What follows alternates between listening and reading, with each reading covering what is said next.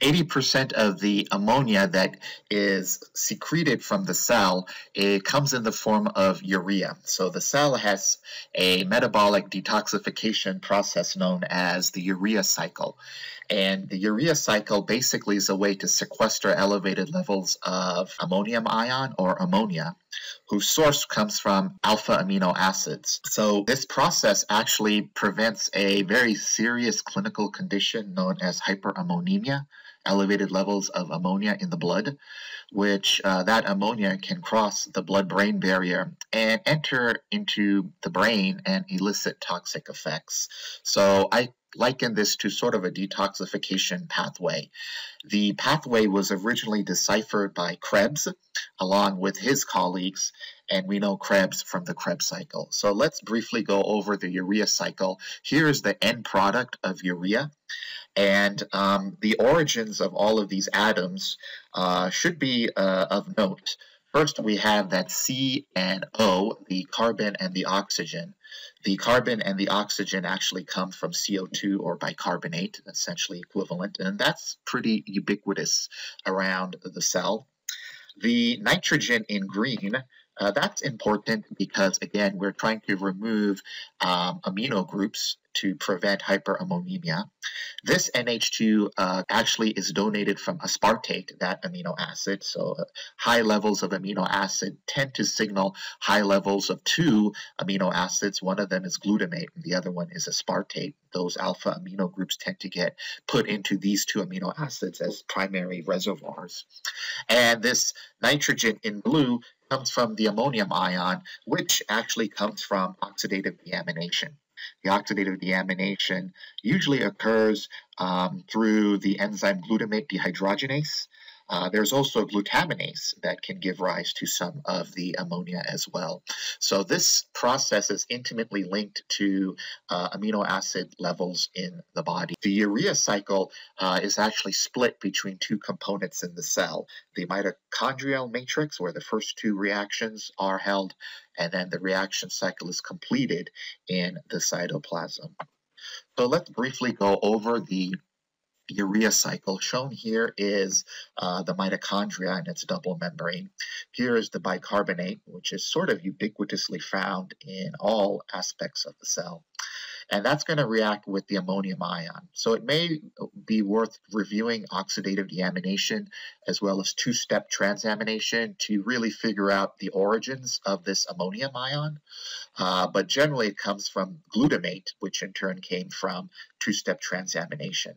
So look at the other video that talks about the transamination aspect of this pathway. So the first reaction produces carbamoyl phosphate. The enzyme that catalyzes this is the rate-determining enzyme CPS1, or carbamoyl phosphate synthase 1. This is not to be confused with the cytoplasmic form, which is CPS synthase 2. That is involved in the generation of cytosine, uracil, and thymine, the pyrimidine biosynthesis. So CPS2 is very different than CPS1. This CPS1 is sequestered in the mitochondrial matrix. The reaction utilizes two ATP molecules to generate carbamoyl phosphate. So the molecule is primed, and it's going to react with the second metabolite in the urea cycle, and that's ornithine. The structure of ornithine is very interesting because it has all the features of an amino acid, yet it's not encoded for by the genetic code and generally not incorporated into proteins. However, ornithine does have the alpha hydrogen, the alpha carbon, the alpha amino group, and the alpha carboxylate, and as well as the side chain. So all aspects of an amino acid, standard amino acids, are found in ornithine. The carbamoyl phosphate will react with ornithine via this enzyme ornithine transcarbamylase. This enzyme has some clinical relevance. So this enzyme is called ornithine transcarbamylase. It reacts ornithine and carbamoyl phosphate to give you this other molecule known as citrulline.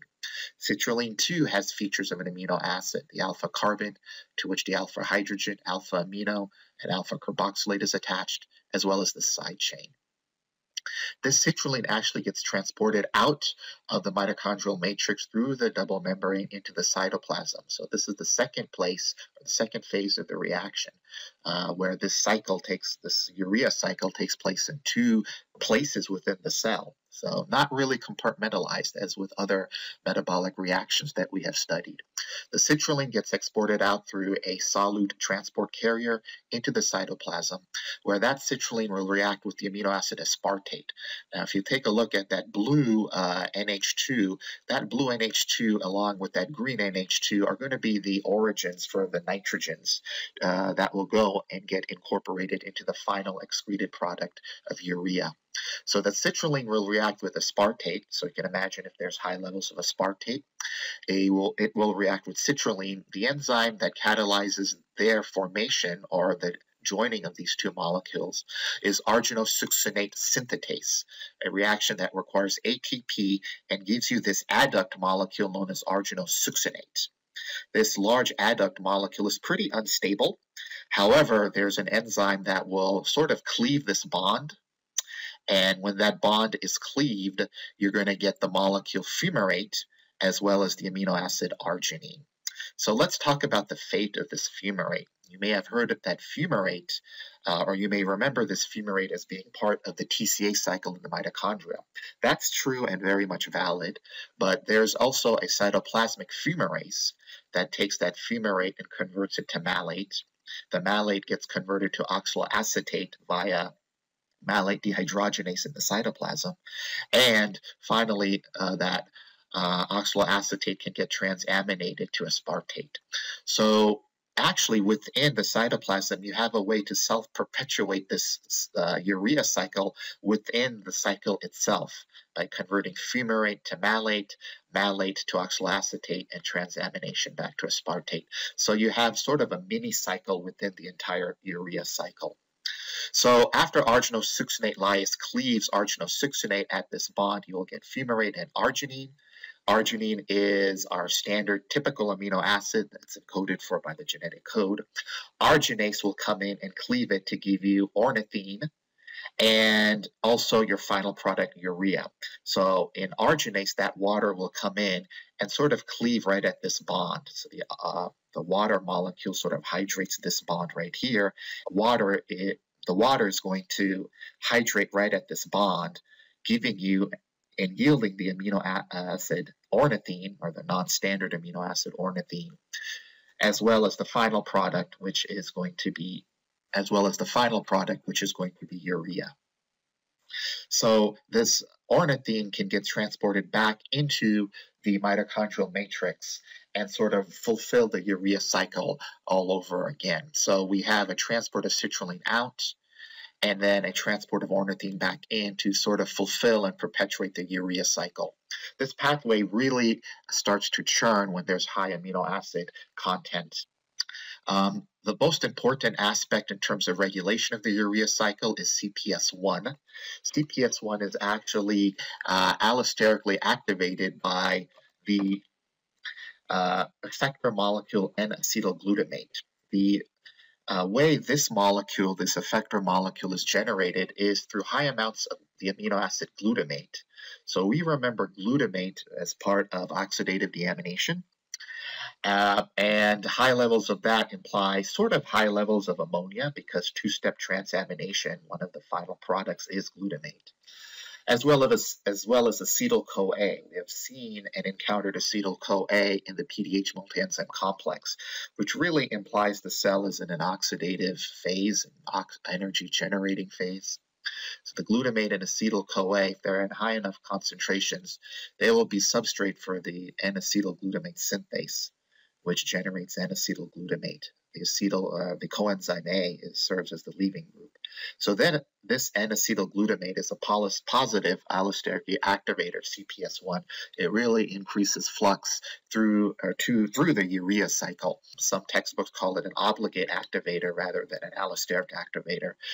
There's a lot of urea cycle disorders that result from the mutation or the inefficiency of all of the 5 enzymes of the urea cycle. There's also deficiencies involved in the enzyme that creates the activator, N-acetylglutamate.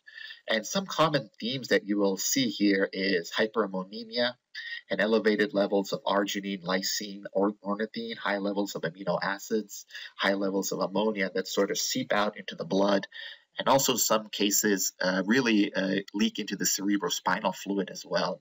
So some commonalities with all of these mutations of these essential urea cycle enzymes are acidosis, vomiting, lethargy, the inability to breathe, the sort of a commonality in all of the deficiencies with urea cycle enzymes.